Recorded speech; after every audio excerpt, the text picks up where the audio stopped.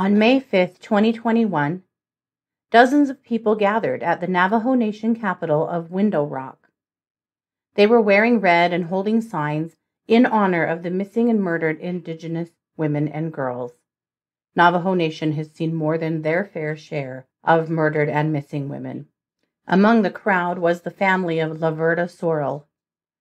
Laverda went missing in 2002 in Fort Defiance. Her brother Charles Guy stood at a podium and spoke. He pointed out that 19 years ago she was last seen in Fort Defiance. He said that since then, they have been through 3 different FBI agents. Her children have become adults and had children themselves.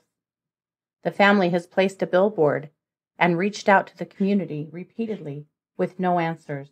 They have offered a reward. Laverda's case remains unsolved.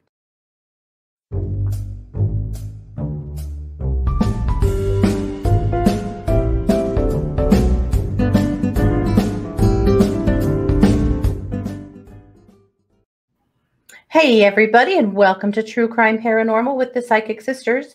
This is Katie Weaver, and I'm here with my co-anchor, sister, and partner in crime, Kristi Brower. Hello. Hello. Hey everybody.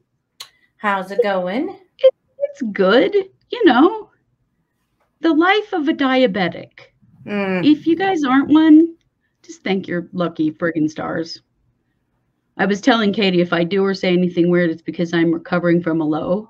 Like, I'm okay. Yeah. I'm up in normal range now, but I still feel kind of shaky and sweaty and weird. And just like, you know, being a diabetic is a pain in the ass. All the time. Yeah. But other than that, I'm good. Well, I'm sorry you had a low. Yeah. The constant need to balance between you don't want to have a high, you don't want to have a low, be in this tiny little range. Yeah. Give me never ending. Yeah. It's tough. Well, boo. Yeah. Well, I'm glad you're doing better now and that you're here. Yeah. Because I do have a cold read case for you tonight, today, whenever you're watching this. And it's an important one. And I'll tell you how I know it's an important one. When I found this case, it really grabbed me. And I started to research it, and I was ready to go forward with it. And one of my criteria when I look for a case is there enough information to really make a video? Because unfortunately, in the MMIW cases, a lot of them, there's not. One of these days, we're just going to do an episode that encompasses like 10 that have very little information so that we can at least say their names, you know? Yeah, we really should, because, that it's so hard. It happens all the time. And so I started to take a look at this case, and I'm like, I really want to do this case. I'm doing this case. And at the end of the day, I went, there's not enough info. I just can't do it. And so I moved on and found a different case, and I was ready to move forward with that one. And I was reading an article about that victim, and this person came up again. And I went, okay. And then again, a third article and a bunch more information. Good. Surfaced, and I went, it's still light on info, but I just can't say no to her because she just keeps surfacing for me, and we're going to say her name and we're going to tell her story. So that's why we're doing this one. And I apologize. I wish there was more info. I really, really do. But this is what there is.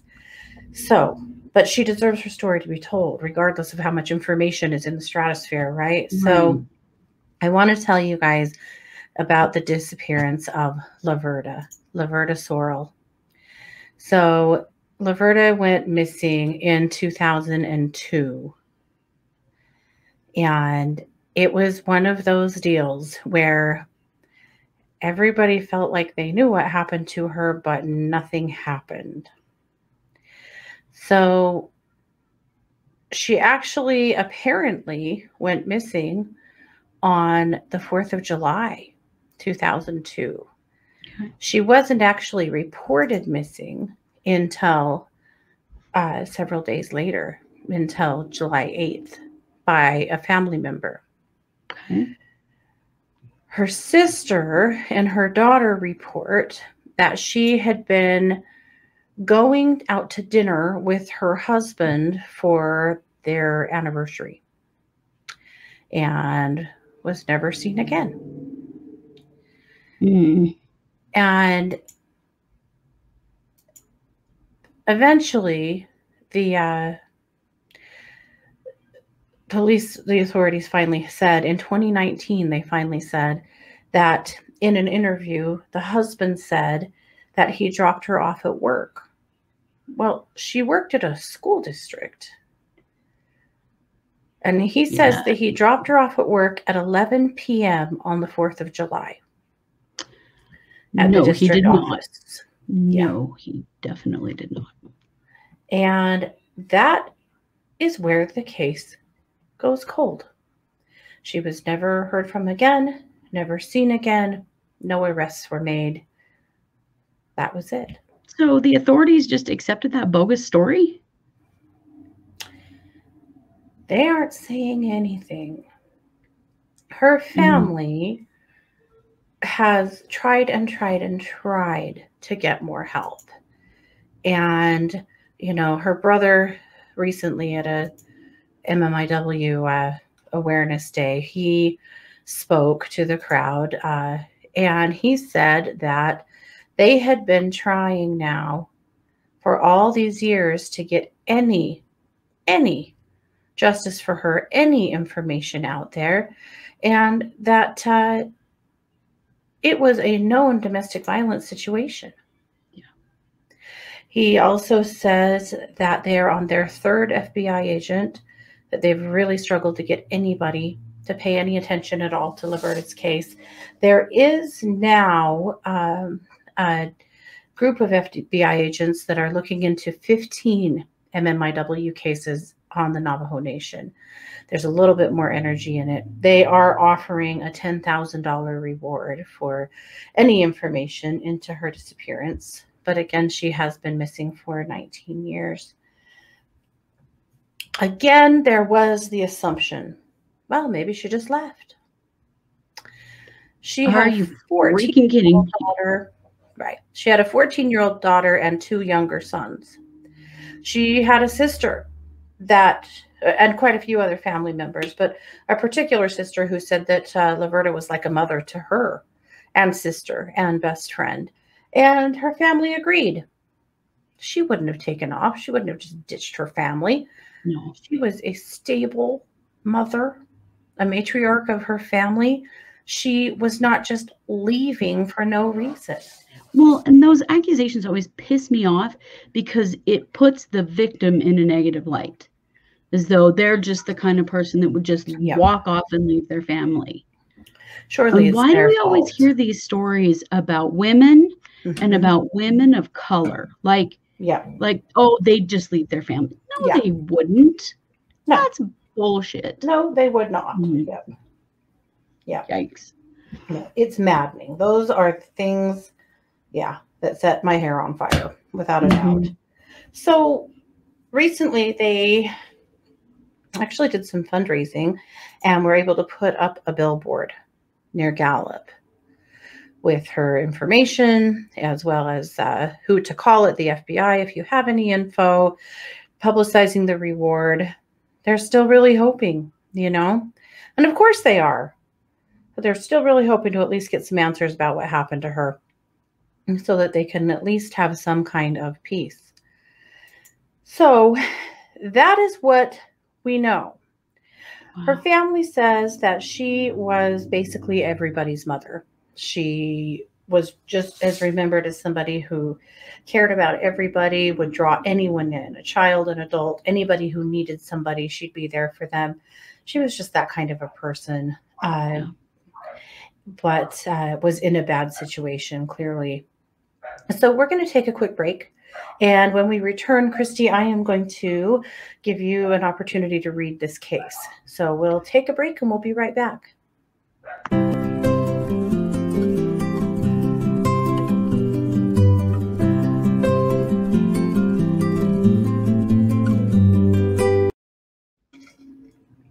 All right. And we're back. That shocked you a little bit. That was quick. It took me by surprise. Yes. So, of course, we're talking about the disappearance of Laverda Sorrell and the situation regarding her disappearance. So, Kristi, I'm going to ask you to weigh in. What are you seeing here? So this is exactly what it looks like. This is exactly what everybody thinks that it is. This is a domestic violence murder. My sense is that when they were going out for their anniversary, Laverda was taking that opportunity to let him know that she wanted a divorce. I feel like she was going to try to end the relationship and get out of it for herself and mostly for her children, that she wanted out and that she told him that. Couldn't handle it, as batterers do, went into a jealous rage. I think that he strangled her. I keep feeling something here in my throat. And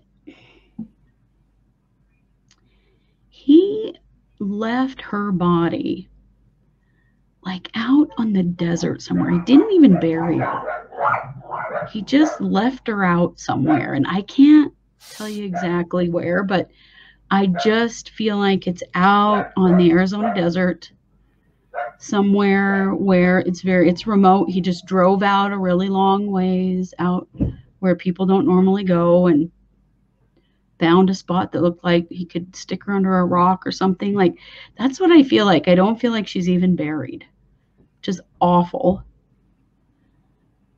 And unfortunately, at this point, I do feel like it's going to be difficult to actually find her body. Yeah. Because of where she was left. There's a lot of animal activity. Yeah, between predation and the elements. Yeah. But when he said he dropped her off at work, for Christ's sake, I can't believe they took that at face value for 1 second. What he was really meaning is he was dropping her off in the desert, and then he just went home and pretended like he didn't know where she was. But it was her attempt at getting out.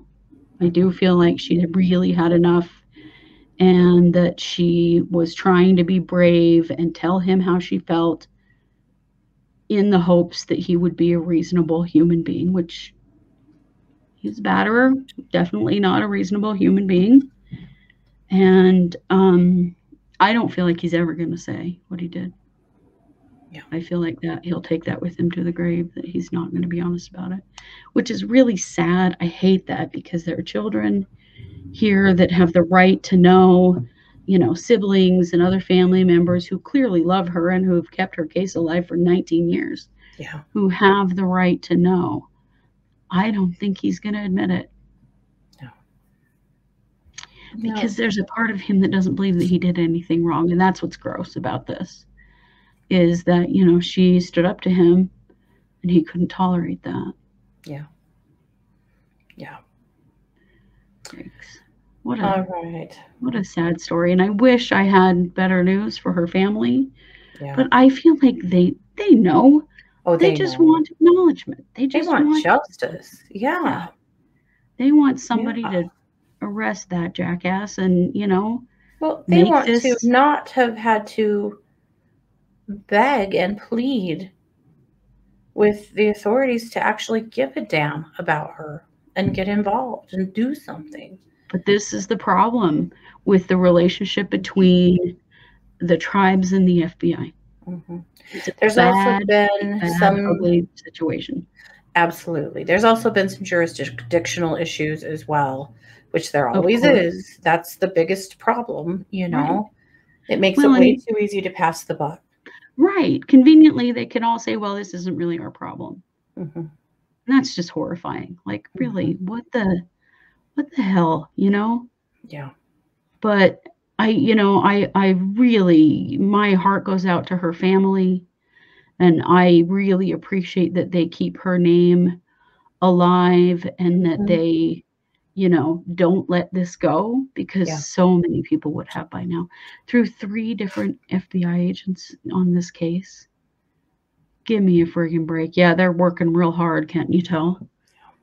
I mean, they actually accepted the last couple of years that they've really kind of taken a look at it, actually shared some information with the family, acted like they were doing anything at all. But pretty it's much too little, too late. Yeah. So, one thing that her daughter said in an interview is that the Navajos are a matriarchal society. And the fact that so many of their women have been snuffed out is such a hard thing for not to mention that it's just horrifying and awful anyway, but it's a terrible thing for their community, for the way they typically operate, because the grandmothers are getting snuffed out. The future grandmothers are getting snuffed out, and it's creating a lack of leadership and a lack of guidance in their communities that's really showing. Yeah. Wow. Yeah. That's horrifying. Mm-hmm. That's just horrifying. It And, is. I know that there's been some legislation and some work being done, and now we have Deb Haaland as the Secretary of the Department of the Interior, and she's doing some work on this. We're going to see some better things, but, this case has been going on for 19 years. They shouldn't have had to wait this long. That's just bullshit is what that is. Entirely. We need to get mad. We need to stay mad. We need to continue to ask our representatives at every turn, what are you doing about this? Yeah. We need to get involved. I'm looking at the fact that, this family has participated in many walks and events and places where they could at least show up and say her name.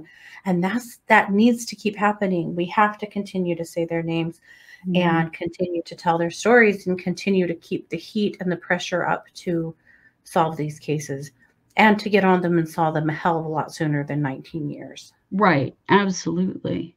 Well, and go looking on social media, on Reddit, on Facebook, there's on Twitter. The MMIW movement in the US is out there. And there's a national organization, and then there are local organizations, and go join the national organization and then go join whatever's happening in your local organization as well, so that you can be a support, so because they'll help you to know, like, what's being voted on, who do we need to call, there's good help there so that you can be a good ally.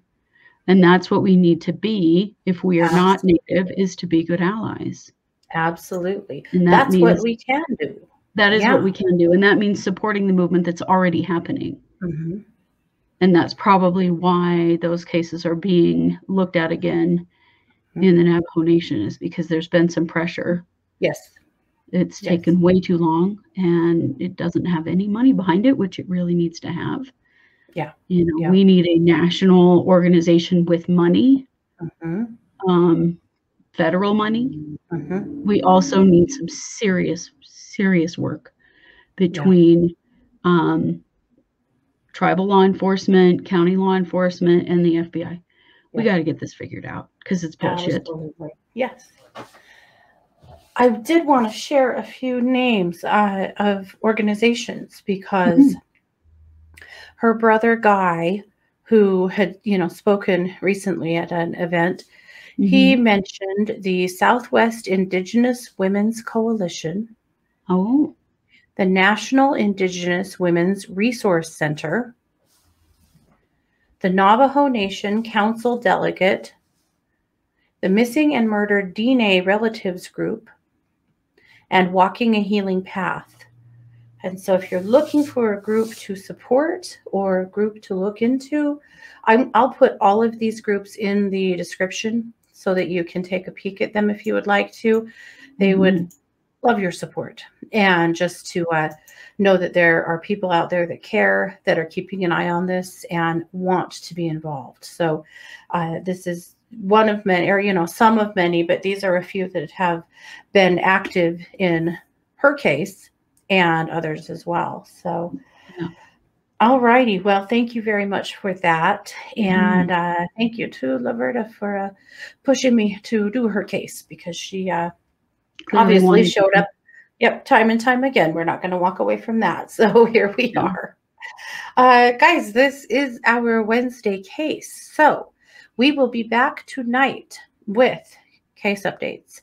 We'll be back tomorrow night with the Psychic Hour. Both of those are live stream shows. They're at 7 p.m. Mountain Time.